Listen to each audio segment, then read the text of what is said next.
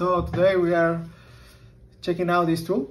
This tool is what is normally used for networks, but today we're using it in another way.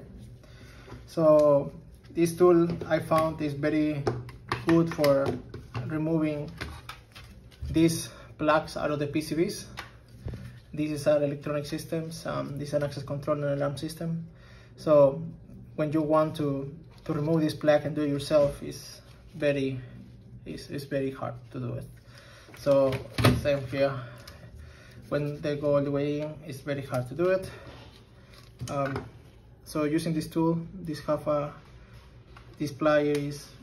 it fits in, and you can pull it off like that. So avoid you to damage yourself. So you see it has a little hole here, and this hole fits this little part.